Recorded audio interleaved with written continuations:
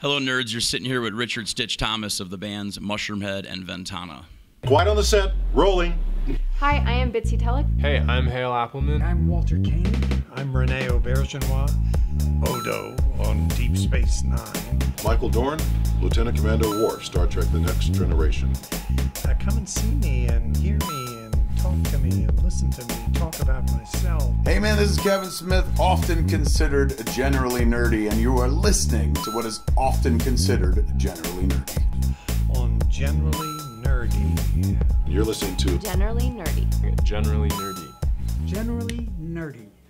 Okay, nerds, it's future me as I'm editing, and there was an issue with the audio about halfway through. The audio that we're using, the microphones that we're using, cut out.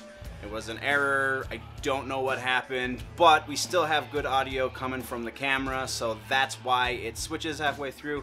Otherwise, enjoy this interview with Stitch from Mushroomhead.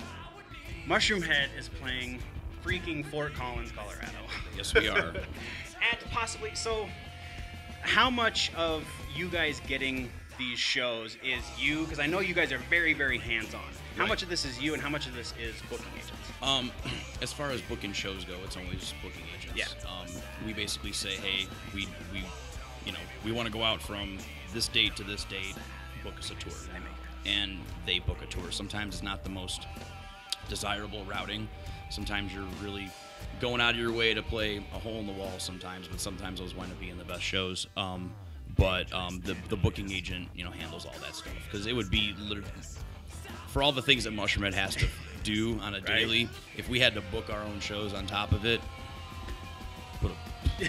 Yeah, agreed.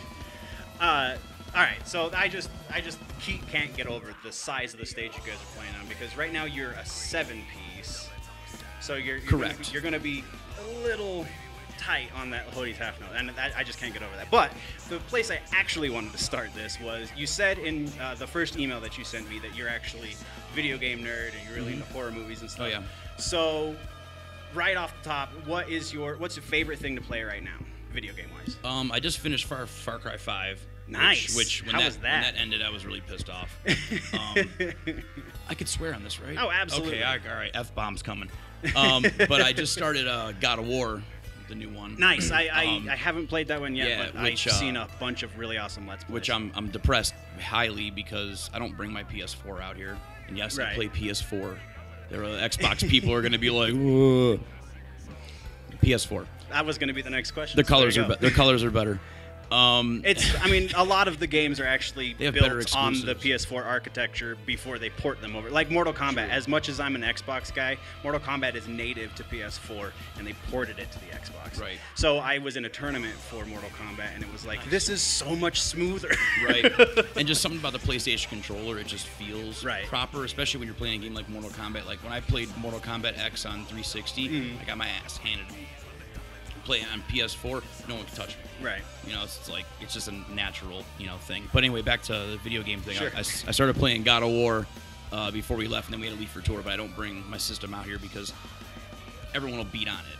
It's like, and then it's everyone's PS4. Right. And I'm not. No, I have the limited edition Darth Vader one. I'm not bringing that shit out on tour. Thanks to my sister that worked at GameStop, Kayla Thomas. So I started playing that, and then I just gotta wait until I get home. So June 3rd, I get to finish God of War. So I've been trying to not read any of my friends, because some of my asshole friends in my Facebook posts, they'll start spoiling that shit. And it's like, oh, and I read one thing that happens in the game, which I won't repeat in case anyone hasn't played it, but I found out something of a weapon that Kratos obtains. Right. And I was like, I read it, and I was like, you motherfucker. I was so pissed off. It was like instantly triggered. But highly waiting for The Last of Us 2 to come out. What else? I don't even know really there's not many games. We're anticipating Mortal Kombat 11 because E3 is right around the corner, and going with their release schedule, they should be announcing it the week before E3, which is about 2 weeks out, and then E3 is about 3 weeks out. Right. So hopefully they'll stick to their schedule like they've done for the last 4 years. Nice. Speaking of E3, do you get an opportunity? I know you guys tour extensively, but do you get an opportunity to catch stuff like that on your off days? I've always wanted to, but I never have gotten to go to like the awesome like ones. not even the YouTube coverage. No, I haven't been able to go to any of those. Just because it's always schedule conflicts. I've even missed Comic-Cons I want to go to all the time. Luckily, I've been able to hit a few in Cleveland because now Wizard World comes through there now, which is the franchise of Comic-Con. So we finally got something that matters aside from just the little rinky-dink ones they have in hotel lobbies, which you go to them, it's like you pay $25 to get in. After 5 minutes, you're bored. Right. So it's like, I'm glad that there's an actual convention now in Cleveland. It's been getting bigger every year. The first year it was there, I paid like $150 for the Bruce Campbell experience. Oh man! I remember getting there early, and there was a whole line of people waiting, and I was one of 15 people that paid the extra money, and I'm just walking by like, sucker. But it was cool because you meet people like that. Yeah. And you're just like, shit, you're Bruce Campbell, and then you think of all these cool things you're gonna say. But it's Bruce freaking Campbell. And then as soon as you get up to him, you're like, die like Evil Dead. And you just like, it's like the Ralphie in the Christmas Story, he goes to see Santa Claus and he doesn't ask for the Red Ryder BB gun. Right. And then he's just like, what the hell are you doing? But yeah, I get to go to like sometimes conventions, but none of the video game ones. I wanted to because I get so jealous people get just, try out all these upcoming games. Right. See all these exclusive trailers that I'm online the next day looking at like blurry camera phone versions of all the trailers that got released. Like the trailer for God of War when it first came out. There's that Death Stranding game too that I'm highly interested to see what the hell it's even going to be about. Everyone. So Hideo Kojima announced that there is going to be gameplay footage at this year's E3. So that'd be nice because so far it's just the trailers are so strange. And Mads Mikkelsen recently did an interview where he didn't really leak anything, but he said that his background as a dancer helped him get into character for Death Stranding, which is very interesting. Whatever that means, right? Because I was very, very bummed out that the Silent Hills never happened too. The PT, Guillermo del Toro is also attached to Death Stranding. I'm aware of that. But I'm just gonna miss that Silent Hill shit because that stuff's my jam too. Well, and they released one. Oh no, that was a Resident Evil. I get the two movies. But they released the VR Resident Evil. Anyway, moving over to movies, what would you say is your favorite like horror series or horror movie right now? Because the horror genre recently has been dying. Yep. It's really hard to answer that question because it's like every 10 years my answer becomes different. Right. And it's like it's getting to the point where it's like it's like 30 some years later I'm gonna keep saying Nightmare on Elm Street, like keep saying Friday the 13th. The original. What the fuck do you think? The original. I'm just checking because I was a bit of a fan of the not the remake with Rorschach. Right. Which I actually thought he would have done He was the best part about that movie, and he wasn't that great. But the New Nightmare, I was kind of a fan of that. That was the last Wes Craven. I was a fan of that one because the idea of it was Wes Craven, so he can do whatever the hell he wants because he made the first one. So that's why I clarify, because some people say New Nightmare. Yeah, I enjoyed the idea, which I notice a lot of movies are starting to spin off that idea of like, oh, we're going to make a movie about making another movie, and that's how we make it make sense. But I like that whole idea of the evil entity just taking on the image of something that scared people. That was a pretty damn good movie. Yeah. Are you a fan of much of the modern horror? I mean, you did have the snarky. No, I mean the modern. Okay, now that think about it, most of the modern horror stuff that I like now, it's never the stuff that I like never hits theaters. Or like it's in theaters it's in theaters for a week, or like super limited there's release, the new movie company A24 that's putting out amazing films. Like every one of almost all of their movies I've liked. The Witch was fantastic. Yeah, I thought that was a beautiful movie, front to back. People hated it. I don't know why, because I think people just their attention span. Because they want a bunch of jump scares. But they wanted a bunch of stupid CGI witches ripping off CGI heads or fucking. I don't understand, but like that was an honestly more creepy, more in the element of like The Shining type of horror, where it's suspenseful, the music and the atmosphere is actually bringing you into the world, and if you actually aren't looking at your cell phone, you actually would know what was going on.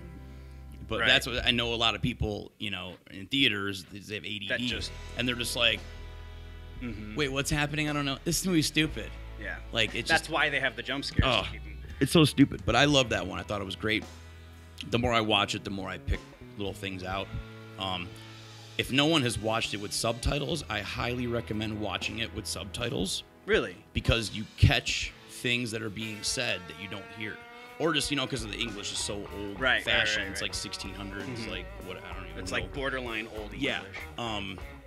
But you hear, like, what the kids are singing in the background when Thomason's, like, doing her chores and, like, certain things that the father says or Thomason says. Like, you only get the gist kind of what's being said because you're like, right. What the hell? It's like, it doesn't make any sense. It's like reading the Bible. What's going on? But when you read it, it makes a little more sense, and it actually is a little creepier because it almost makes it feel more like it's a foreign film because you're watching it with subtitles. Right. So if you haven't watched it with subtitles, I recommend doing that. Right on. With the horror imagery of one of your two bands, Mushroomhead specifically, and you guys have done soundtracks. You did Saw, you did Freddy vs. Jason and stuff. Is there a drive to continue doing stuff like that? Or is there even a drive for Mushroomhead to venture into not just music videos with that kind of imagery, but maybe even a film of some sort? Yeah, I mean, we always want to do more horror soundtracks. Unfortunately, those opportunities come into play when you are approached.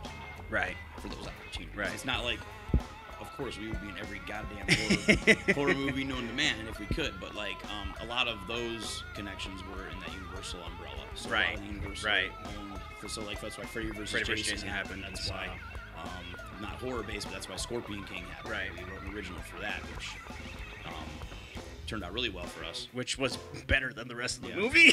Right. The movie was a little, but it was like Hercules. Since then, The Rock has taken much better roles. Touche. Because he's a great actor. So one of my favorite movies is Southland Tales. Have you ever seen that one? I've heard of it, but I don't think I've ever seen it. It's made by the people that did Donnie Darko. Oh, okay. So it's way more bizarre than Donnie Darko. Fair enough. But it has a lot to do with that wormhole, different parallel universes, time travel stuff. Very hard to follow. And the whole cast is like normally comedians. It's like Sean William Scott, The Rock, Sarah Michelle Gellar, John Lovitz, right. Christopher Lambert, Mandy Moore, the guy that plays Booger from Revenge of the Nerds. Right. It's like cameo.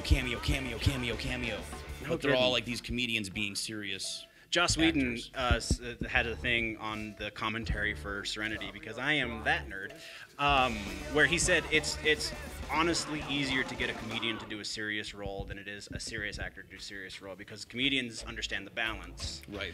And so that's very interesting that movie is all. Yeah, I recommend checking that one out. It's a good one. Just throwing this out there, if you guys have hooks anywhere, James O'Barr is looking to fill up the soundtrack for the new Crow movie. So that would be cool.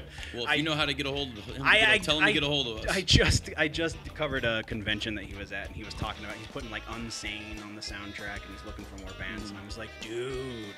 Talked to him for 2 seconds afterwards. The original Crow soundtrack was the shit. Was amazing, and he wants to repeat that. Because it had Rollins band, but it had 9-inch songs. Yeah, they made songs for that soundtrack. Those songs were never available anywhere else. Yep. Pre-internet. Yep. Back when it's like, oh, you don't have that CD? Well, you don't have those songs. And he was talking about how he had to convince Reznor to do that Joy Division cover because they couldn't get the rights to actually get the Joy Division song, so he had to get Reznor to do the cover so he could get the rights because he's friends with Trent. Yeah, very, very cool soundtrack. Right. While we're in the vein of movies, last year you did a bit of a movie. You did voice work for an animated movie. You heard about that? I did. Right. You won an award, man. I mean, it's not a giant award, but you still won an award. It didn't go to me. It went to the creator of the. But still, you're a part of that. Yeah. So, is that something on your personal docket of things that you're going to pursue, or is Mushroomhead and Ventana pretty all-encompassing? No, I mean, I would love to do more stuff like that, just like anything else. Sure. Luckily, that he was a fan of my band, so he hit me up because he had Search Dead Squirrels guy do a thing. Who else? I think he had the guy from Psycho. I think he had Psycho Stick. Psycho Stick, I think, was one of them. And did Jimmy Yearman from MSI do it? I don't believe I saw him on the list, but it could be. I don't want to misquote that. Yeah, I didn't see the IMDb listing. I saw an article about right. the winnings. I just know he had a roster of bands that I was like, oh, I've heard of all these bands. I so played that's with cool. these guys. I played right. with these guys. These guys are good. But nothing like in the near future. No, I mean I don't have an agent that pursues my voiceover career, and it was really nerve. You think it'd be so easy to do. He's like, oh, I want you to do like the news. There's like a newscast interruption, right? And it was like this. It's like 6 lines. It was still a thing. It took me 3 hours to record 6 lines. Wow. Just because every time I would do the voice, I'm like, should that be the voice? And then I realized I was impersonating Tom Tucker too much. Like I was doing like almost a rendition of every time I watch a cartoon and there's a news anchor, it's usually really cheesy. Right, but then I was like, I can't do that. It's already been done. So I had to come up with my own, and that's weird, the way the cookie crumbles. silly jerk off voice, like cheesy news anchor. But yeah, it's a cool show called The Olympians, and he's still trying to get it, picked up and the pilot. But I know he's done some screenings for it, and he's won. He won Best Comedy at the. I have it written down. Portland Comedy Film Festival. Right. Won Best Animated Comedy. Yep. Yeah, and he just he came out to the show. We played in Mesa, Arizona. Oh, nice. He came out and hung out for a little bit. I wish I had more time to, chat with him, but he's a super nice guy. That's really cool. And he's passionate about what he's doing, so hopefully that works out. But yeah, the whole show is like the premise. It's like it's a spoof on the Greek gods. If the Greek, if all the mythological, the word I'm looking for, characters were alive today, in modern society, up in the heavens, right? How they be interacting. It almost has that a vibe of that show. Is that show Drawn Together? Drawn Together. Oh yeah. Drawn Together was one, and then they had on MTV was Monster High or something like that Tom Green did a voice for back in the day. Never even heard of that. And then they had Stupid Americans on Comedy Central, was something along those same lines. Only it was all like demons living in current society. So that's I'm a little bit more interested to check it out a little bit further now that you kind of put it in that. Yeah, it's pretty cool. Like the animation. I mean, I was blown away because honestly, when you first hit me up, I'm like, yeah, I get these messages all the time. Like, hey, I'm making a movie or I'm making a thing. I want you to do something. It's like, yeah, whatever. Just send me the trailer and send me the thing. And right. When you're serious about it, and I'll do it. And he was serious about it and sent me some sketches. And then when I saw like the final animated pilot, it was like, holy shit! Like he's actually got his shit together. That's really cool. So hopefully it takes off, because then that would mean more work for you. And then you'll get an agent, and then you'll get more voiceover work. Do more voiceover. That's how Rob Paulson started. That's how a lot of people are getting. Actually, that's a lot of work nowadays. Legit how Jess Harnell, who's done a million different voices. He did Animaniacs voices and shit. You're familiar with Jess? Animaniacs. He was wacko. From school. Yeah, and he was in a band. He was in a shitty 80s cock rock band, but he was in a band before he went into that. Did that on the Lark, auditioned on the Lark, and has been doing basically nothing but voiceovers since. So switching gears a little bit, over to your proper career as a musician.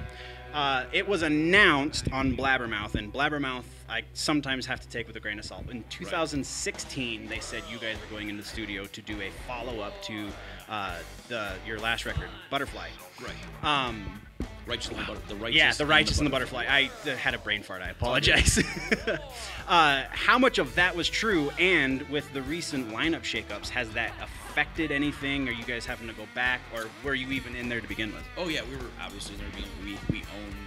You're always in there because we have our own studio. That's how we are with STEM Cellular Studios. And there's always things being done.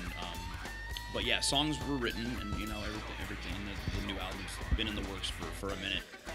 But yeah, with the current lineup changes, obviously that's. So you got to go back and record. But how? We're not got to really re-record. Okay. They've already been doing some stuff as well with the new guys.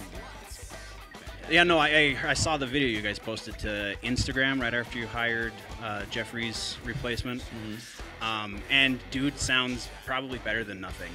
Well, I don't want to get into that. No, like this is my own personal opinion. I've always been. I really enjoy Nothing's vocals because they are very unique. However, sometimes I felt like he was pushing too hard. Just from a musician standpoint, I felt like he was trying to blow his vocal cords out, and it sometimes that comes through. And I felt like this cat had a little bit more control over his voice, and I was a super fan from the first second he opened his mouth. So I'm not one of those that's angry about the switch. And no one should be. Yeah. I mean, before I was even in the band, I mean, people were coming in and out of Mushroomhead. Right. That's how it's always kind of been. Mushroomhead's always been this theater performance band of like, if you want to be in it, you're in it, and if you don't want to be in it, there's the door. Right. The other people want to be in it. So it's been changing for years, and every time it changes, I feel like it's always gotten better. For sure. And it puts you in a rough spot because you got to deal with the internet now. Yeah, that was going to be one of the things. You said the lovely support of the internet recently. You said this is why I truly hate. I'm quoting you. Correct me if I'm wrong. Which person are you quoting? The Blabbermouth quoted this as to you. Oh. You said, "This is why I truly hate the social media era. Everyone gets to judge you before you even have a chance to figure out what to say." Right. Now that there has been a little bit of breathing room, is there? I mean, aside from the I've known these guys, because that was very eloquently said. If you guys haven't seen the quote, I will link to the Blabbermouth article down in the description. But very eloquently said about, I've known these guys forever. I was impressed with my own writing on that one, actually. But that's why you got to wait for your responses, because, like, when it first happened, you feel a wave of emotions. You're pissed, you're happy, you're, like, scared. You're like, what the fuck? I want to punch this dude's face in, like, but then, you sit back and, like, good thing I'm not the kind of person that's going to go on the internet and, like, throw out every single word you want to put out, because then people will quote you.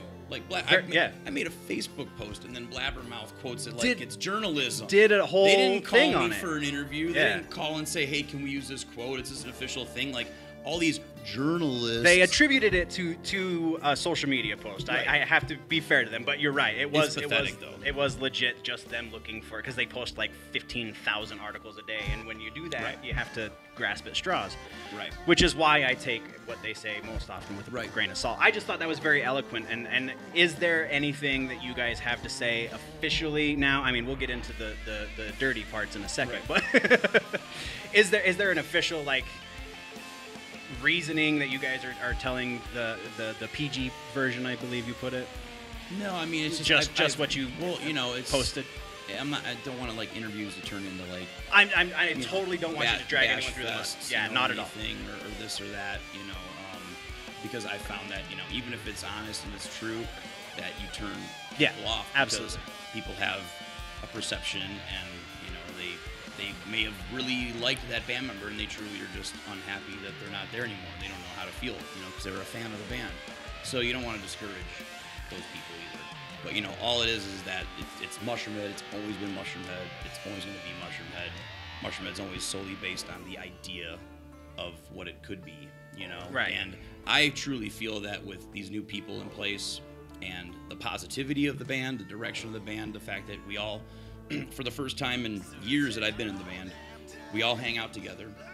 We all do things together. We all smile together. We all laugh at each other's jokes. No one's wasted drunk on the bus causing problems. No one's trying to fight each other over stupid drama. Like, it's the most healthy environment it's been in a long time. So if anyone wants to try taking that away from me, they can try. But it's not going to happen. Let me phrase it this way, and then we'll move on. Is the situation with either Church or Jeff, is the situation along the lines of when J-Man left initially, or like when Killswitch did their lead singer dance, or is it a little less amicable than that? The Killswitch has quite a bit of a carnival going on, don't they? It's like the new guy's back, the old guy's back, the new guy's back. What? They actually they're recording their new record, and they just did a song with both of them on vocals.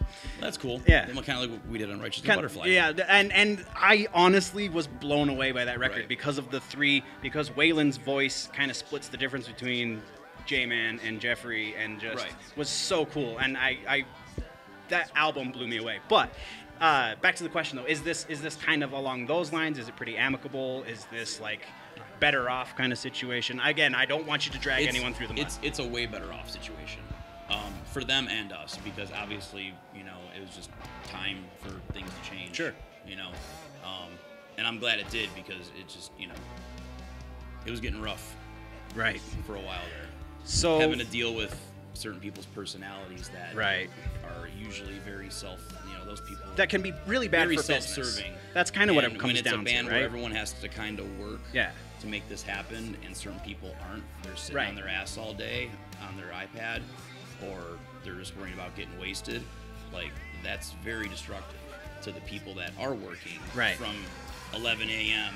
to 2 a.m. every day on tour, and meanwhile, then the reward at the end of the day is hearing a certain person bitch about nothing that doesn't matter. And it's like, sorry your water bottle wasn't in the right place on stage.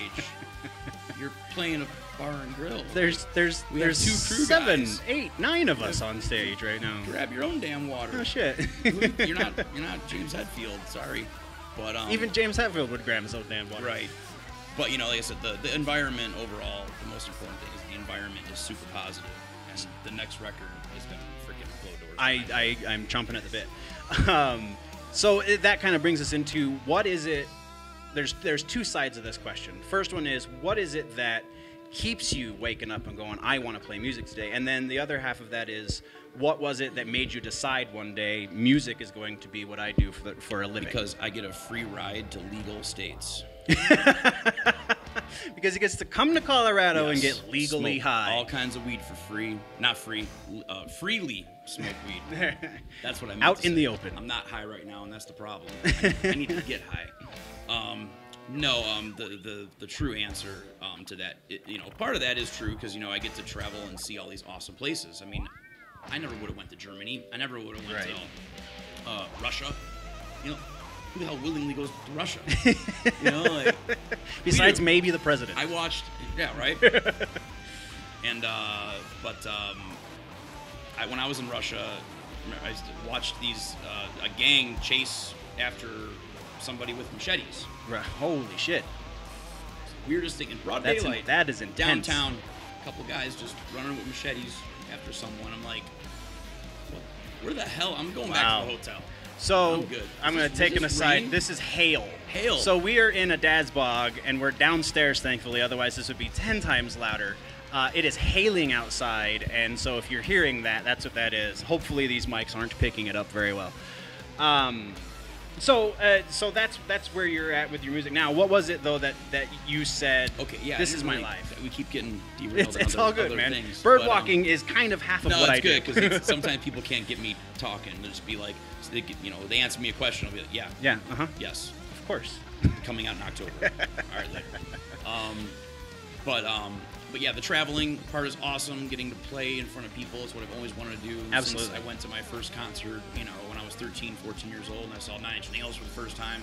I saw Marilyn Manson when he was just starting out. And when it got to the Antichrist Superstar tour, where you had the insane production, and the shows were so fucking kick-ass, I'm like, that's what I want to do. So that was your aha moment, was just going to concerts as a kid? Just going to concerts and loving music and the interaction of, like, that's where I met all my friends, that, like, you find like-minded people that I'm still friends with today. Right. Not the superficial assholes that you come across on a daily basis. But real, people that have a real understanding of where you come from. But it's meeting fans and meeting people and seeing excitement on their faces, them giving a shit who I am. Right. Because to me, I'm fucking just Rick Thomas from North Royalty. I don't know any better. And then I come out to Idaho, and some dude's like, "Holy shit, Rick, fucking it's Stitch. Freaking Stitch, man!" And I'm like, "Cool, sweet." And I'll sit there and talk to fans. I'll be eating lunch randomly, and then at the bar next door, and a fan will come in wearing a Shroom T-shirt, and he won't even realize until he does realize. He's like, "Holy shit!" And then I'll see on Facebook that he tagged my fan page, like, "I'm sitting here next to Stitch having lunch," and it's like, so what? But I love. I'm just a dude. My shit stinks like everybody else. But it's cool because, like I said, I grew up my whole life kind of being the nobody loser in school. Everybody picked on, and no one liked. So it's cool to have that other angle where there's people I don't even know in other countries that give a shit about what I do, and they're inspired by what I do. Whether it be one of my bands, or the costume I wear, or the fact that I dress a certain way on stage, or I build haunted houses, like I hear all kinds of different angles. So that's awesome, and that's another reason why I'm motivated to get up, go out. I'm always in the crowd talking to fans all the time, always being accessible, because I remember going to shows and you could never approach a band member. Good luck. Yeah. You could never. The dude in the band wasn't just randomly. Mike Patton wasn't just randomly sitting at the bar having a drink when you're at the Faith No More concert. Actually, one time you guys came through here, it was down in Denver. It was after the Lamb of God show, which, by the way, at one point, Lamb of God opened up for these guys. I don't know how many people know this. And Avenged Sevenfold. And I think that show was Lamb of God and Flaw, and it was supposed to be 40 Below Summer, but their vocalist got sick, so they had to ditch out on the rest of the tour. Right. But no, the show I'm specifically talking about was at a venue called Isle of Park Saloon. You guys were the headliners for a Battle of the Bands in Denver. And after the show, I was there with most of my band members at the time, and after the show, you guys were just chilling at the bar, and we came up and we're just bullshitting with you guys, and like that, it totally exactly one of the things that like my vocalist at the time about shat himself. Gravy was still on guitar, and Venus was still on bass, and he bought Gravy like 6 shots, and like they were getting drunk together, and I was like, oh, this is fun. But really, because Gravy never really drank. It's somebody. He bought somebody 6 shots. It might not have been Gravy, but it was somebody at the bar. He would sometimes like cut loose, but most of the time he never really drank. No, he just liked he liked to just sit by and or judge I and was make being fun of lied everyone to. that It's very drinking. possible Nick was lying to me. Right. So yeah, I totally appreciate the approachability of you guys. Speaking of, you have to be. I mean, because it's just. I mean, we're very humble with knowing where we're at. Well, and that really leads us into the next line of questions. And if I didn't socialize with people every day, you'd go insane. Oh yeah, living you on a bus with 13 people that you see every single day. The diversity is needed. You wouldn't have all that gorgeous hair on top of your head. It's all gray, but it's still there at least. But so you joined right about 2001. 2001, which was shortly before the Lamb of God tour, which was as you guys were promoting XX, right? Double X. Yeah. So you and that was really just a stupid compilation. Not stupid. I fucking love that record. Well, to the rest of the world, it was your first record. Yeah.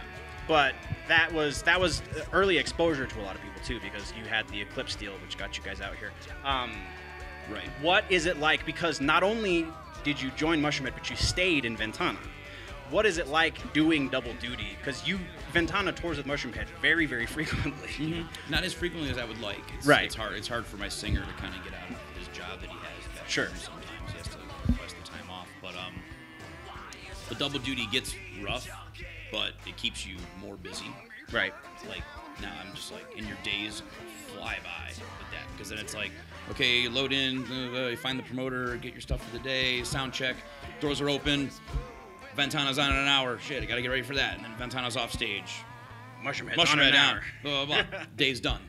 So the tour definitely speeds along more often. Plus, like, me and Tom and Robbie is the other drummer in Mushroomhead. He's filling in on this tour because his band's out with Marilyn Manson right now. My actual drummer. Right. He texts for Manson, and obviously that's more of a priority. Yeah. Gig, unfortunately. But it's still good on him, though. Right, it's good on him, though, and hopefully one day it leads into us, getting on tour with Manson. That would be insane. But a lot of that becomes very political too. Like That's true. It's all booking agents and who owes who a favor, and who thinks they're too big a shit? Because not to throw out names out there, but Manson. But so, fuck. Now I got. You guys, you mentioned it already once. You guys were on Universal shortly after XX. You put out 13, and fuck, what was the record after that? Well, I got lost. What were you asking? Yeah. I started thinking about I was going because you guys were on Universal for 2 records. Yeah. And then you signed to Megaforce, which is really just a distribution deal, right? I mean, it's just I don't even know what to really call it. It's a label deal. I mean, it's not like. But they don't. The point that I'm trying to get to is they don't come in and say we need a single. they come in and say, what music do you guys have for us? They very much let Mushroomhead do. You guys are what Mushroomhead does best. By and large independent at this point. Pretty much. We're independent with help from a label that actually has distribution and can get the whatever so CD stores are left can get the CDs into stores and has the distribution connections with Best Buy and maybe can get an FYE deal or silly stuff like that.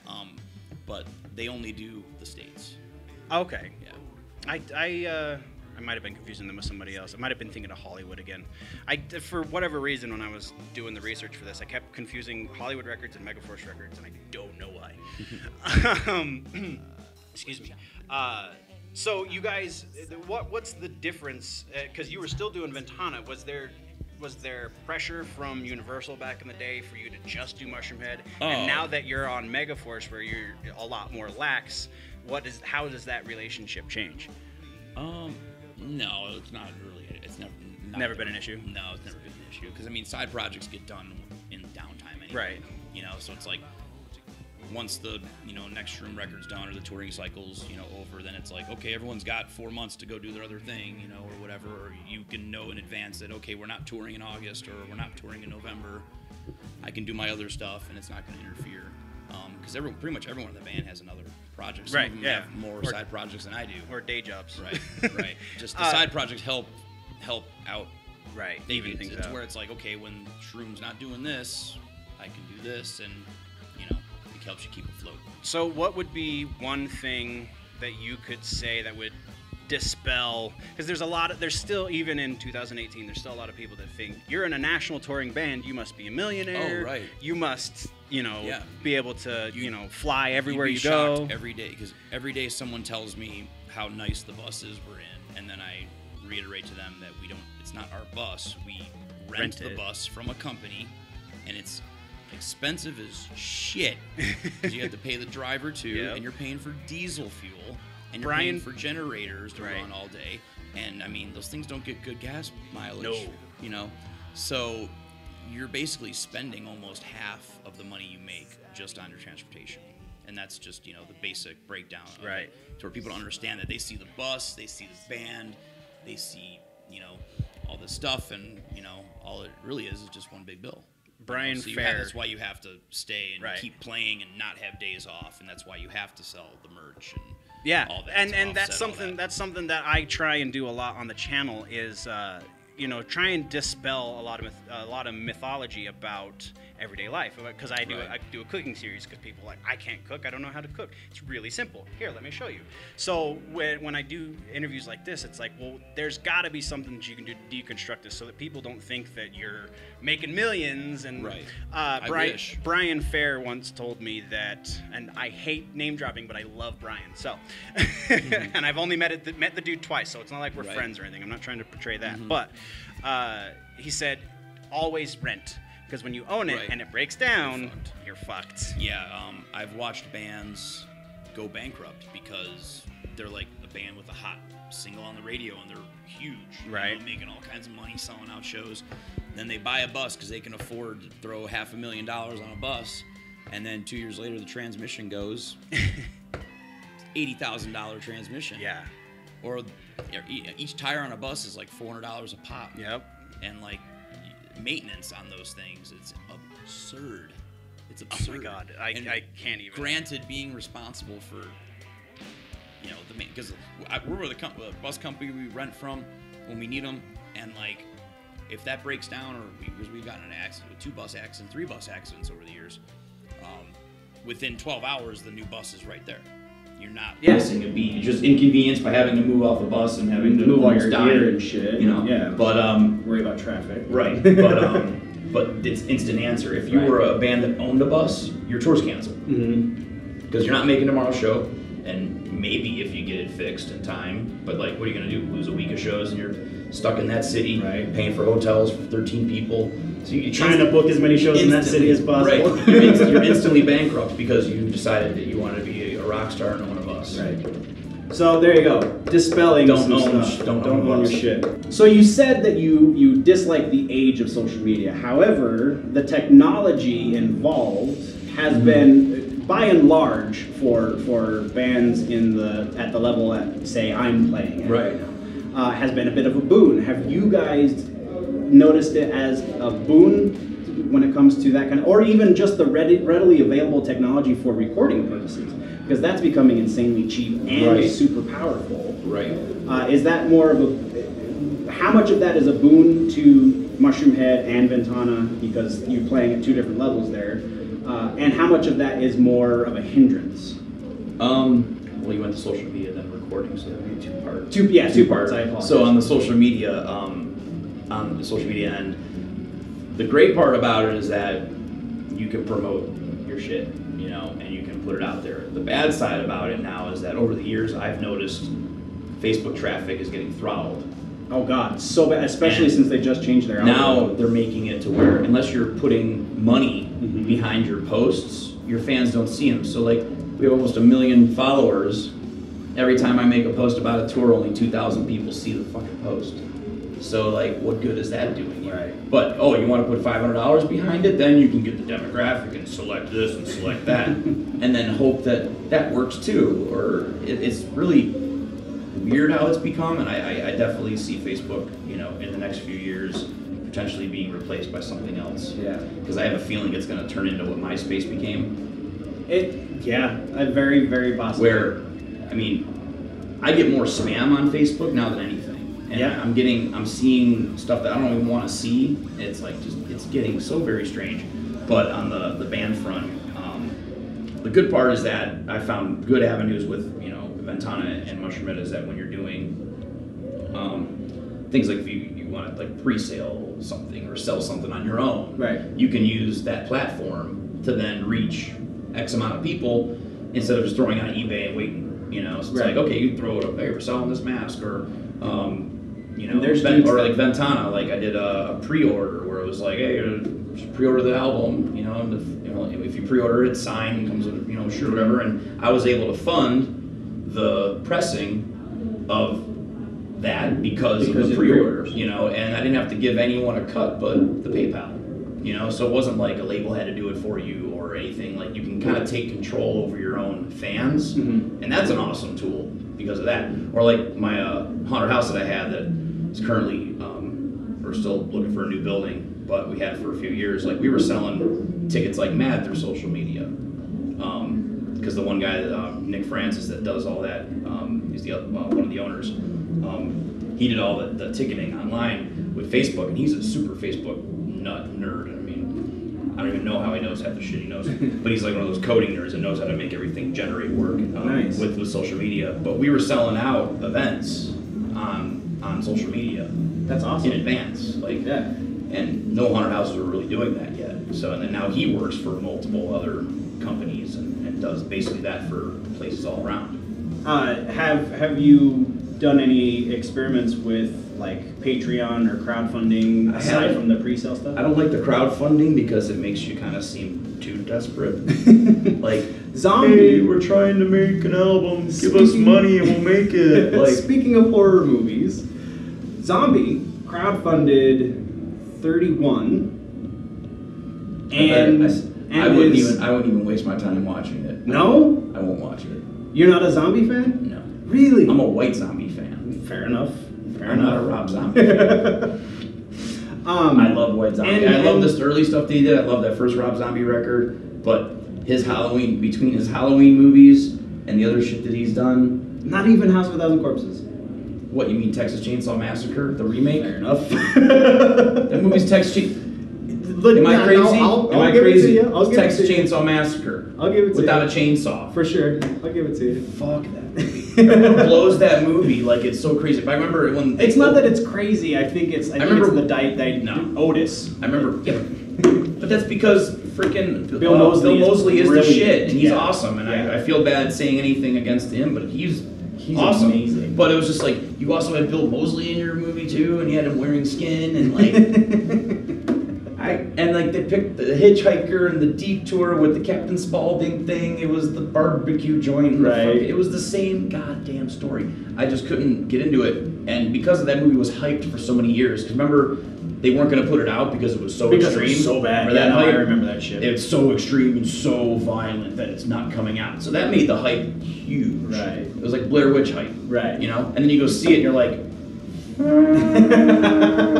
this is the movie everyone was... I honestly, I dig the movie, but I kind of attribute some of that to nostalgia just because I was younger when it came out. Right, I was older, way more judgmental and way more jaded. But I do like The Devil's Rejects. Yeah, but that's the only one of his movies that I like. He just finished. He's doing like a sequel to it, which I don't know how the hell. I actually just did a bit on Week in Nerddom about like you killed your fucking protagonist at the end of the last one. Is this going to be a prequel? You already did the prequel too, so right. It doesn't equate, but no, it's just grasping at straws because nothing else is working. I mean, have you seen freaking what was the witch one? Witches of Salem. Yeah, I didn't like that movie. That was long and boring. I felt like I needed a lobotomy. Like there was suspense, but only because you were waiting for something to happen that never did. Yes, that's absolutely. I tried 100%. Watching it. It took me 7 tries to get through it because I kept falling asleep. and I love witches. I love witchcraft and just the theme and how evil you can get with like witch movies. Right. And it was that. And like the evilest he got on that was that record that they kept playing. Yeah, garbage. Agreed. Garbage, but and the way he completely slaughtered Michael Myers is gonna forever burn in my brain. Yeah, I still ride the fence garbage on the his remix. No one wanted to see Michael Myers in high school and middle school getting beat up and picked on, and I have the poor mother, and my dad's abusive, and I torture animals. Can we get any more freaking cliche? It was way scarier when you didn't. When you knew nothing about it. That was 100%. Ghost? Is he a zombie? Is he? Who the hell is this? And in the third movie, does he exist? Right. So, kind of bird walking again, but we're back to. Right. Here we go. Back to social media and. No, actually, the recording. We're good. We're good with the social. Like I feel like you covered that fair enough. But now. Continuing kind of along social media exposes a lot of different people to new music, arguably, like Spotify, Pandora, kind of, and things of that nature. In the States, metal and more aggressive styles of music have been portrayed as a lot less popular than Spotify just a couple months ago said that according to their numbers, heavy metal is the most popular genre of music across the world. What has been kind of your experience with the genre and the American audience versus when you guys go overseas? How does that kind of juxtapose itself? I don't know how to answer that. Because in America, we're taught that there's 3 music genres that sell well. Right. Pop, rap, and country. Right. Oh yeah, there's definitely a conspiracy against heavy metal in America. Totally. So, do you see that reflected? Let's rephrase. It was the Grammys. They cut out. They don't. And Avenged Sevenfold boycotted. And good for them. It didn't match up with their tour. Right. They just couldn't be there. But I'm glad they raised the stink. I was glad that I woke up and saw that in my newsfeed that Avenged Sevenfold basically said, "Fuck you, Grammys." I'm like, yes. Because those guys are great. I've known those guys forever, and when I talk about staying humble, Avenged Sevenfold is a band that's fucking just stayed humble because, like I said, they opened up for us one of their first tours. They did a Warped Tour. I saw them. They opened for us, and they didn't have anything. They didn't have any production of it. They were like, remember, Matt would go, "Hey, can we borrow your fog machine for our show?" You know, and I'd stand on the side of the stage and like run like Mushroomhead stroke because music was okay, but I liked them as people. They were really cool guys. I wanted to help them out. And, so I'm running the fog machine and running their strobes. Now we go to their shows and I joke to them, go, "Hey, can I borrow your fire? Can I borrow your 90,000 freaking video screens and haunted house set?" But they're super cool. Like me and J-Man went out to their show in Toledo, and full VIP, passes, oh, that's all awesome. that shit. We were hanging out backstage all night, fucking, talking, drinking, going down memory lane. But those dudes are awesome. I get the impression, and this is totally probably just their public personas, but I definitely get the impression about Shadows, that or Matt, as you, Matt, yeah. that he puts off that he's kind of an arrogant dick. But I met him on that Warped tour before they went on tour with you guys, and it was like he was just a kid making. Yeah. And those are my favorite 2 records of theirs, were Waking and Fallen, Sound. Waking and Fallen's a great one. Is amazing. I'm so sad that he doesn't do that vocal anymore. Right, I know it has something to do with the thing, and he again, we're getting into technique, but it's also good because through that, look how they became a lot more like digestible on the radio, like huge. Whether you like the music, I dig the shit out of everything up until Backcountry. Right, but that's what put them on the map. It's true. It's totally true, and I love that record. By and large, there's a couple of really shit tracks on there, but by and large I really dig it, and I feel like their producer was like, hey Shadows, let's push your vocals until you have to go back to the hospital again. But yeah, no, that's the rest of the band, I feel like they put off the persona of down to earth kids, but I just feel like Matt. No, they're all completely cool. That's really cool. And they're very family oriented. I know Shadows has his wife and his kids out all the time. Like they had road cases that were full of like kids' toys, nice. And like a road case that had diapers in it and things, and like they're not like that's really Motley cool. Crue. That's really they're cool. Professional. They're family oriented. I mean, some of them have been with the same girlfriends, wives. And the Rev, his girlfriend, he was with her all through their career. Through his career. They're great kids, and I wish them nothing but the best, and that they keep continuing because it's insane to see how big it blows my mind to see how they're the new GNR. Right, it's crazy. Good for them. And Vengeance and why can't I think of the other guitar players? '1tch Gates, yeah, Vengeance and Gates. I don't know their real names because I'd never learned to them, but you obviously do. Their guitar playing, regardless of the sound, I feel like their guitar playing is stand up enough that you can justify their fame. So totally more power to them. Back to the questions. just one last little bit. Okay, I got 30 minutes. Oh, sweet. Yeah, no. I'm on stage at 7:45. Yeah, so we're totally gonna make it. Contacts and stupid makeup. That actually leads us into the last few questions. The masks. I'm not gonna ask you about why because I know you guys have answered that question a million fucking times. And the real answer is because you're ageless. It's fun. Because you're ageless. Well, and as like we were talking about on the way here, is it helps you get into that character. I mean, even Corey Taylor and the dudes in Slipknot have made that statement. It's like, I'm one guy off stage. I put that mask on and I become somebody else. Yeah. And that's the beauty of putting on the mask. Yeah, like an example, like I've been at shows and events, or of my friend's band, is opening up or something, and they're like, hey, we're covering this 9-Inch Nails song. You want to come up on stage and do it? And I'm just like, no, not really, because I'm like just like this. I'm like I can't because I've done that before, and I'm like Mr. Stage Fright. Right. And I'm like this. Like I get a microphone. I'm like, no, I can't do it. Can I just not face the crowd, please? Like this. Like feel myself sweating. Like what the fuck? But you put the contacts in, the makeup, and my costume, and I'm bouncing off the walls, like upside down, freaking kicking people in the face, and loving it. Like I love being in character because I have a long history of acting at haunted houses and things like that. The character of '1tch, the first time I saw you guys, you and Venus and J-Man, I feel like were the ones that really stood out to me because you are so animated on stage and because you become a character on stage, and that's really awesome. It's important when you wear a costume to actually become a character, because I've seen bands that do costumes and stuff, and like they just look like dudes in costumes, or they're like not doing it right, like they're not painting the exposed neck parts, and they just look like they're wearing some cheesy mask. Well, have you seen the what's their name?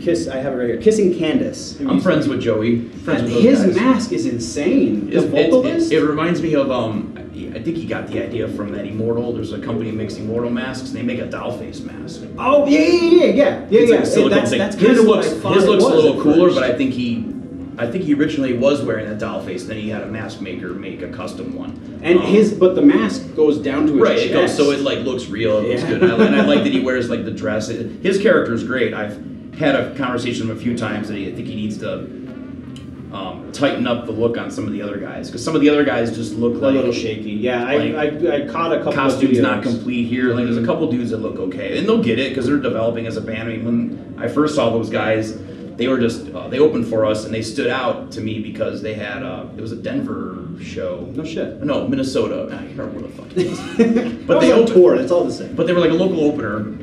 It might have even been Mayhem, and they had allowed a local. I can't remember. Sorry, Joey. I don't remember where the fuck I met you. But I was walking by to like go use the bathroom, and I heard like the song was over, and like they fucking said a quote from the movie Trolls. Right. Like they made a Neilbog reference. Okay. And like no one in the crowd fucking knew what the fuck. Had no and I'm idea. like, I fucking screamed from across there, like, fucking Neilbog! Fuck, you know, like, screaming it. And I don't even think he was looking in the crowd, you know, like, who the hell said that? And then they were using Ghostbuster samples and had, like, you know, all this crazy shit. And I was like, okay, the music's a little, you know, that newer, you know, scenester, you know, metal stuff. Yeah. But it was okay, you know, but the uniqueness of them pulling a lot of those 80s samples and shit is what caught my attention. Then I became friends with Joey, and we just talk shit to each other all the time, back and forth. And they're actually going to be on that. So we're on the Summer Scream tour this fall. Right. It's us. Powerman 5000's on half of it.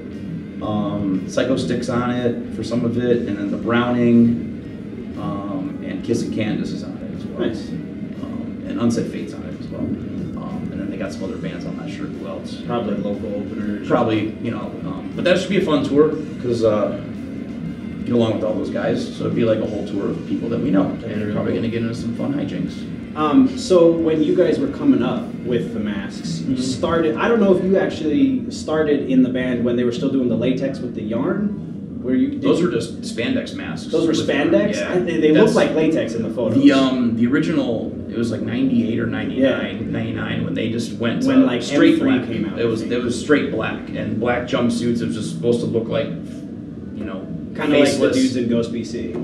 I don't know what that is. You don't, kind of power metal in the vein of Iron Maiden. They're English, Swedish. Oh, not familiar. They're like huge in the UK or whatever. But the same thing. They all wear right. Yeah, the black. idea was to switch to a Death Squad because that was right after Slipknot came out. Right. And if you go back and look at the old photos of Mushroomhead, it's insanely comparable. And it's funny because we get the comparison now, but it's like Mushroomhead completely changed to not look like Venus drew, when I met him the first time, Venus drew the comparison. He said, we technically started wearing the mask first. You can't make the argument. No, the timeline adds up, and I wish there was a stronger internet back in 1993 because there would be more proof. But there's and he said the thing that killed it for me was their bass player wore I was about to English. Grammar. Bass player, I was going to say was wearing, and then decided to say whatever. Bass player was wearing a pig mask. Mm-hmm. My name's fucking Pig Venus. Right. the first album cover, and they even changed masks immediately after that first album cover because the first album cover looked even more like Mushroomhead. I mean, back then Mushroomhead had the orange jumpsuits, the barcodes. Yeah. No. Yeah. I remember seeing videos from them after Skinny had the gas XX. mask with the spikes coming off of it. Fucking Bronson had the bondage mask, which on the first album cover, Jim Root is wearing a bondage mask. Because the guy he replaced, that was his mask before Jim got the Jester. And even the Jester face was the mask that a guy in Mushroomhead had, but it came off a full head that had like latex Jester things. Mm-hmm. They just cut the face out and then slapped it on there. The Dick Nose mask, we've had that before too. That actually comes from Distortions, which is a Colorado which is actually taken from Twin Peaks. Yep. Yeah, they just added a dunce cap on top of it. So all that early Mushroomhead stuff is all riddled with Twin Peaks samples. But that feud, quote unquote. So then anyway, so the black masks came into effect as like a kind of like a it was something that Skinny came up with for like a reset button. Mm-hmm. And here's the reset button, we'll go from there. And then he came up with the X's, and originally it was just like X, X, and then the lines, kind of like how in cartoons, like the cat dies, and there's the X's and the eyes. So that was kind of like to represent the death. Right. And then it evolved from there, and he kept drawing and noodling other ones, and then this local artist, Rob Musil, kind of drew like the final version off of what Skinny was coming up with, and that became the X that face became that the logo. The logo. Yeah, I have my guitar player has it tattooed on his arm. Right. And they were never mind. That's for off camera. And which brings to another valid point. Like when you go back to like the questions with changing members, is it a positive or negative thing? Like even in that situation of Mushroomhead being forced to change their look came the X-Face. The X-Face may never have even become a thing. Or the characters that we have now may never have became a thing. Like Mushroomhead went basically from having the store-bought altered Halloween masks to like getting into the custom game. And now you guys sculpting our own, having the mask sculptors come up with our own ideas and crazy designs, and then we can resell them. And you do those crazy 420 shows, and you do the Halloween shows. Yeah, I love the pumpkin masks. Right, those are my favorite ones. Again, we're in a way better spot because of something negative. Was that relationship forged with? Do you guys go through like one maker? We were using David Greathouse, which he's been multiple movies. He was on Face Off. He almost won the 1 year. But he does all kinds of shit. He's been around the area in Cleveland doing haunted houses and shit for years. He's kind of like a local legend. Everyone knows Dave Greathouse in the Cleveland area. But with his schedule being busy, he was doing more movies, and with how quickly we were wanting to like advance the look into something different, the timelines just weren't working out. So we wound up connecting with Jason Kisner. Now we've been using actually. He did all the masks for this, the new cycle. That's cool. And it was fresh take, so we were able to get more character involvement. Yeah. Make the masks look a little more realistic, a little more, like movie monster like. Yeah, very much. But I met him because we played a horror hound in Indianapolis, and we had like a booth set up next to Kane Hodder, and we were doing like photos and shit just like normally would do. And it was cool. Talking shit with Kane Hodder all day. That was awesome. That was a nice bucket list check. Yeah. He had this fart spray, and he kept like fucking with people like all day long. Jason Voorhees is fucking knocking fart spray. It's definitely cool. And then we had like Norman Reedus and fucking this. I think it was only season 1 or 2 of Walking Dead was out. So he was still more known for Boondock Saints, and it was all 3 of them. Even the guy that plays Rocco. Right, is it Rocco? Yeah, it's Rocco. Yeah. I can't think of the actor's name, but I can never remember their names either. But they were all 3 there watching the show. Fucking, look to my right. Norman Reedus is eating a slice of pizza, watching Mushroomhead like eating pizza. Like my life is strange, man. But it was at that convention. He was dressed up. Jason Kisner. He was wearing like all SWAT stuff, but he was like an Umbrella Corps. Yeah. I don't know. Never met the guy before, but he was doing like cosplay, like Umbrella Corporation, fucking SWAT officer, and he had like these big riot shields with the umbrella, like a bunch of custom stuff, like the AR rifles and all swatted out and like face blacked out with the spandex mask and the goggles.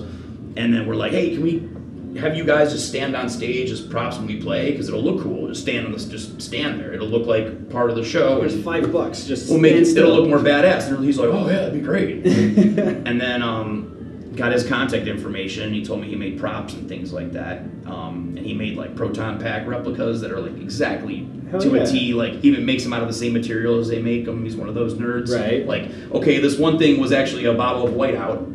Somebody just painted that, and because actually one of the pieces on a proton pack is a bottle of whiteout. Nice. It's absurd what they actually make that shit out of. But I wanted one so bad. I wanted one as a kid, like a real proton pack.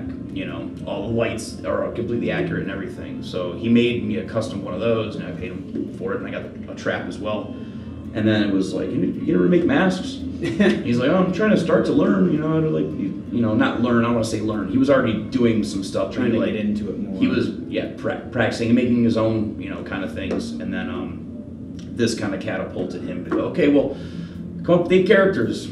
Nice. And then now he's been working on the new stuff. And he's done all the one-off things. The mask we're wearing tonight, he sculpted as well. We're doing like these half-masked fiberglass. Yeah, I saw masquerade the looking pictures. Those are evil looking. Yeah. That was awesome. Actually the inspiration for those comes directly from the game BioShock. Sweet. And, she's a giant fan. I love the game, but she's an amazing fan. BioShock and Evil Within. The smile is kind of taken from the mask that those characters are wearing in that video game, and then the masquerade splicer look, as we're wearing the costumes. That's really cool. There actually is in BioShock 2. You don't see it that much. It's not a really heavily used one, but there was like a devil mask.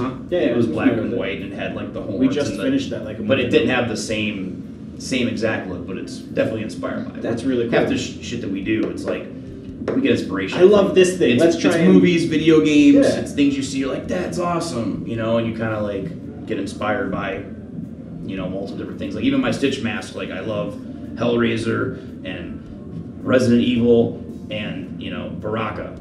Fair enough. So basically my Stitch mask is those three things. Those three things. Throw them in a blender. I can There's totally my character. see. Yeah, I can totally see all three of those: Yeah. the Cenobite and the Right. yeah, for sure. So, and then we'll bring it to an end with this. Just a couple more. You guys came up 2001-ish is when XX was officially released, and to the rest of the world. To the rest of the world, right. So outside of Cleveland, it brought your profile up. Right. At about that same time, we've already talked about Slipknot, but there was Motograder, there was Mudvayne, there were a Right. bunch of other I wish bands. Mudvayne was still around. That was God, sick. you have no idea. Ryan Martini's new project is really cool. Yeah. It's a little jammy if you like jam stuff. No. Not really either. No. But it's fucking Ryan. Right. So like it's that element of it is awesome, and they definitely have some heavy stuff, but it's all instrumental, so it takes a little bit getting into. Anyway, but I love Ryan Martini. Ryan Martini is God on the bass. So that was kind of that faded out. That masked wave kind of faded out, and now really the stalwarts are you guys and Slipknot. And even they don't really. And they don't even really do it as much anymore. Right. I mean, they do it on stage, but they all have their side partners, so everybody knows what their faces look like. Right. For a lot of people watching this is the first time they've seen your face, so there's something to be said about that. But I totally okay. Now we're seeing that happen again. Again, we talked about Kissing Candace. There's Terror Universal, American Overdose. Oh, thank you. Oh God, I thought I was going to be the only one that really didn't like those guys. And I shouldn't really be showing my true reactions to this because I don't want to. Because you know, I got friends in some of these bands. Yeah, it's not that you want to piss them off, but you understand. Like, but when I see some of it, I'm just like, you can tell when people are just doing it to be scared, just to do it. Yeah, like you know, nothing against American Overdose guys, but like their look is just very confused. Mm-hmm. You know, like the one singer's got a mask, but then the other guys are wearing like haunted house makeup or something or whatever. I don't know. And it's like, if you're gonna do it, you have to do it. You can't just have like one guy is super selling the look and then 5 other guys just look like dudes in just look like dudes in makeup, messy makeup and shit, and then constantly tag our pages and spam our pages with your stuff. But yeah, I don't know. So I'm all about doing costumes. Like I said, I'm friends with the Kissing Candace guys. I'm friends with friends with anything. I'm like, oh, you're wearing costumes. You should no. It's like, you look awesome. You look awesome. Yeah, Kiss was doing it. Guar was doing it long before anyone. I wish more bands did costumes, but I wish they did it right. Right. So that was going to be what it was. Is do you feel like, because I honestly felt like there was a lot of mojo with you guys, and there's a lot of mojo with the dudes in Motograder before Ivan sold his soul. There's a lot of mojo with the dudes in Slipknot. There's a lot, there's a cohesiveness that I feel like is lacking. Not necessarily Kissing Candace, because when I did look into them a little bit more, I was like, I feel like these guys kind of get it, but the rest of this new pack, to me personally, I don't want you to throw anyone in the mud if you don't want to, but I just feel like they don't get it. They see the aesthetic, and they spend more time getting the aesthetic than they do the sound. Right. And it's music. Or right? the music doesn't match the sound. Like right. There's a band, from our scene, I won't mention their name. Don't worry. But I don't want to give them the free plug. But for years, like, they out of nowhere just started wearing masks. And then they started talking shit in the scene about like, oh, we're gonna take over the scene for Mushroomhead. We're gonna be the next Mushroomhead, and like, okay guys, good luck.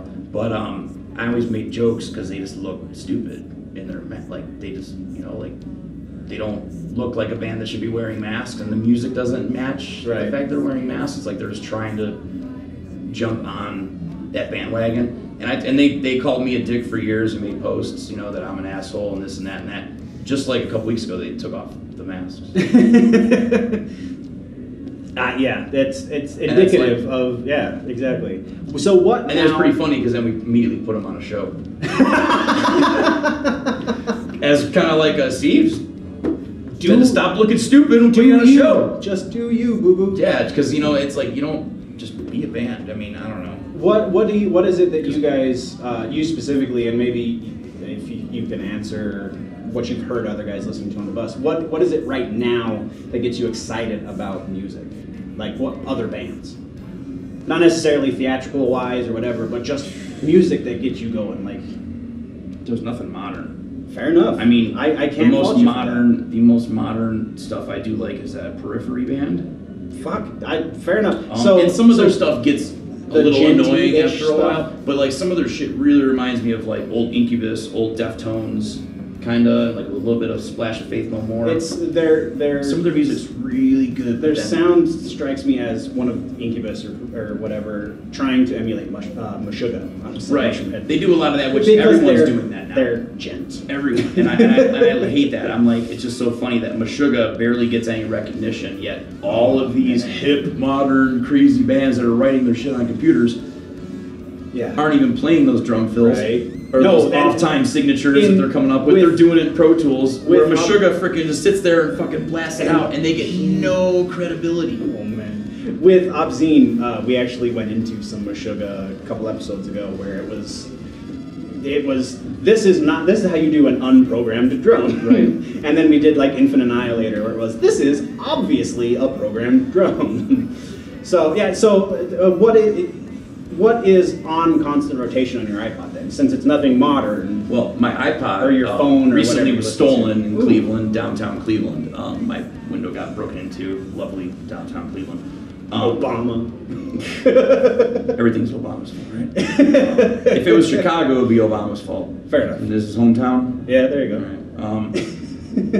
But yeah, my iPod got stolen. But honestly, what I listen to the most of now, and it's mostly all the video games I play, is I listen to jazz more than anything. Hell yeah, I listen to like old swing, 30s, 40s, 50s. We just showed our guitar player Take 5 for the first time. Nice. And he's like, what is this? Yeah. Because they write goofy time signatures unknowing. It's just the way we groove, right? And he'd never heard that, and it was like the most popular thing in 5/4 time. Yeah, I'm coming up. I'm trying to still combine the genres properly, but I'm still trying to write for Ventana. And I'm trying to write like a awesome jazz industrial style time signature thing. Cause I love all that old timey music. Yeah, it's creepy as shit. It's great. Like when you listen to it, not in the realm of like you automatically think, all right, I'm gonna get murdered. Because this is always what you hear on the record player when you enter the killer's house. It's always some old, creepy, freaking old-timey song, and the lyrics are always so disturbing when you really break down what's being said in some of those songs. It's great haunted house soundtrack. I use this shit all the time. But games like BioShock and all that have made me obsessed with Fallout soundtrack. Yeah, they made me obsessed with that genre of. So I'll be tuning the radio 88.3 in Cleveland or whatever, and it comes in like shit, so it sounds even better because it's like old, and then it's like all of a sudden it's like you're going through Silent Hill, and it's all, and then it comes in and it's all warped sounding. I love that shit because I mean, the last thing I want to do at the end of the day is listen to heavy metal. I listen to a lot of 80s music. Like I'll turn on the 80s channels all the time, singing every word to Elton John and Billy Joel, because that's generation I grew up. For some odd reason, I know the words to every Rod Stewart song. Fair enough. I thank my mom for that. Can't hold it against you. My mom did the same thing to me. It's all good. But even like doo-wop, I love like doo-wop. Like I listen to the Supremes, freaking Temptations. Like I love all that kind of shit. Fair enough. To me, that's more inspiring to put on and jam to than like I like being on stage and performing the heavy stuff to like let that aggression out. The last thing I want to do. I feel like that's just listen to that all day long. I feel like that's why I stopped being in heavy metal bands. We still like the stuff we do is still aggressive-ish, like about as aggressive as Primus ever gets. Right. But because I listen to the really super Meshuggah all the time, like it's one or the other. I totally understand the dichotomy. You're either playing it or you're listening to it. Doing both is a little draining. So totally get you. But we had and if we do listen to anything, it's always something from the 90s. It's always like Vulgar Display of Power, or it's The Downward Spiral, or it's something older. Have you heard any of Trent's new stuff? He's putting out that. I haven't. I very Trent Reznor has always been a huge influence in what I've wanted to do with music, and a huge influence in like everything in general, but I just haven't really gotten into his latest works because I feel like he's kind of like he just released the first single. When you're not really pissed off and angry about anything anymore, and your bills are paid, you can't really write that angsty shit anymore. I guess I don't know because I don't feel like 9-Inch Nails is 9-Inch Nails anymore. It just kind of sounds like he's writing a soundtrack for Atticus Ross. Every time now, which is good. It's good in its own way. But I found the new 9-Inch Nails to be something I put on when I'm going to sleep, right? Or or relaxing or something. It's a different vibe now. The new track. I love The Fragile. The Fragile was a great album. Fantastic album. After that, it just kind of didn't. It's very bold, like especially this last. I might like it. And Add Violence was kind of going down from something else. I said I have to check it out. It's the new one. Like you said, it's not the same nails. You can't be aggressive for your whole life. You can't be aggressive for your whole career unless you're in mushroom. Then you're always aggressive. But that's for different reasons because you don't have your bills paid and you know. You got social media to make you pissed off. There you go. Awesome comments that people make. Now's the time to. I mean, obviously you guys are on tour right now. Ventana's on tour. What are we looking forward to? New record, obviously. Well, the new Mushroomhead is going to be releasing a DVD Volume 3. Right. Which we've got the two previous ones, and that's coming out in August. Cool. I don't know the exact street date, but it's like mid-August, and then that tour we're doing, the Summer of Screams tour, is going to kind of launch the promotion of that and coincide with that. But that DVD is great. It was all of it shot in 4K, high def cameras. We had like really nice cameras out with this. We shot a lot of our own music videos that haven't been released that are going to be out there as well. Good. So in about 2 days, they'll be leaked on the internet. Once the interview's over, they're on the internet already. But there's exclusive videos that we spent a lot of time making ourselves that people don't really understand. Like you'll see the production videos too, and you'll also get the impression of like, wow, these guys must have paid a shitload of money, and like we did, but we did it all ourselves. That's all homebrew. We built the sets at the haunted house I was doing at the time, so that was a huge benefit because we had a building with 17-foot ceilings that we can build a massive set and then just left them there. Right. And then I opened up the haunted house and they became part of the sets. Like for the one video, We Are the Truth. We did a complete beginning to end recreation of the Evil Dead. Nice. You're gonna love this music. Nice. We haven't leaked anything from it because we've kept it because it's all in house. Yeah, and we've told people kind of like what it was, but we haven't leaked anything from it. But the band's really not in it that much. It's the band members are in it, but they're playing. But they're in different normal people, right? I don't want to ruin it. Sure. But it's fucking awesome. Like we built, me and Dr. F, because he used to build haunted houses as well. We built, and Robbie Diablo helped as well with some of the stuff. But to scale, like literally to scale, looked exactly inside and out, just like the Evil Dead cabin. Nice. It took about 4 weeks to build. That's awesome. Raised floor inside and everywhere, and then in another section of the building where there was like stairs going up, and there was like a wooden platform. I built the fake, like the trap door. Like I built a trap door so we could do the shots of that, because when you're building a cabin with a raised 6-inch floor, you can't get under it. Can't get under it. It's 6-inch floor. You can't. So I had like the fake one made, but then we had another area, where we did those shots, and I mean. When you see the shots, it's insane how much it looks just like it's fucking Evil Dead. Like it's super impressive. I thought that was one of the most fun ones that we've done because we tried making the movie video. It's pretty cool. Lots of blood. So the DVD. Well, if you're doing right, you gotta have gallons of blood, which we have gallons and gallons of blood. But so video, and then DVD, and then we start working on a new record, like probably over the summer, I imagine. After this tour, after everyone decompresses, it's right back to getting this new music rolling. Don't have a solid release date on that yet, but I imagine it's going to be early, 2019. Early next year? Yeah, early 2019. Because you always want to, it'll probably be ready by the end of the year, but you got to give yourself that leeway. So you also don't, because then the one thing that the labels look at too is that they don't want to release a record in December or November, right? Because then it's within a month. Well, no, within a month it's 2018's record. It's old news. It's like people that in January of 2019 they're already buying the 2020 car. Right. You know, Right. oh, the 2019 car, that's so outdated. So they look at that kind of too with music, especially trying to get interviews and getting like new, fresh tours. It's like, oh, you released an album last year. Last year was like 2 weeks ago, Dick. 2 weeks ago. So it's usually more beneficial to have like that full year of having it new and fresh, and right on. You know, so but that'll come soon, and I'm really excited to hear how it's going to come out. Yeah, as we all are. Right. I think people are going to be blown away.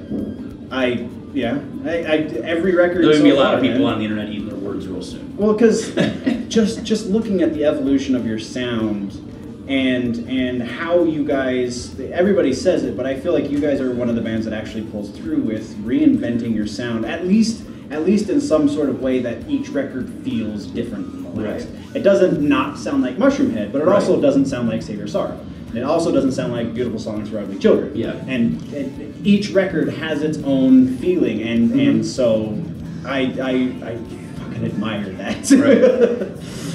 So yeah, that I just wanted to kind of stroke your ego for a little bit, and thank you for sitting down with Generally Nerdy, 1tch. No, it's great. I like being asked questions that make me want to talk. So that's off to you. Thank you very much. Thank you guys for watching. All the regular stuff, like, subscribe. Links in the description, all the stuff we talked about. I'm not going to transcribe this one, so I'll let the guys at Blabbermouth pretend like they can do that. And thank you once again, 1tch. I know you are a busy man, so I'll let you get to it. Thank you.